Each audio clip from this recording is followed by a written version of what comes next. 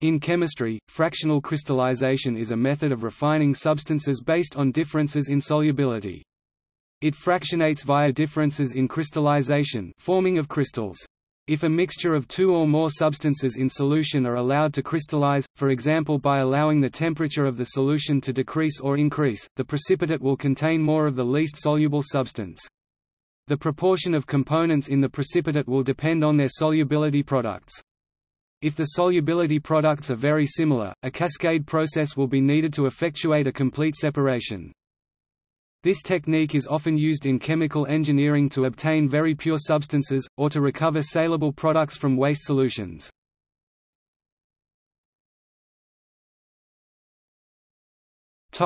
See also: fractional crystallization, geology; fractional freezing; laser-heated pedestal growth; pumpable ice technology; recrystallization, chemistry; seed crystal; single crystal.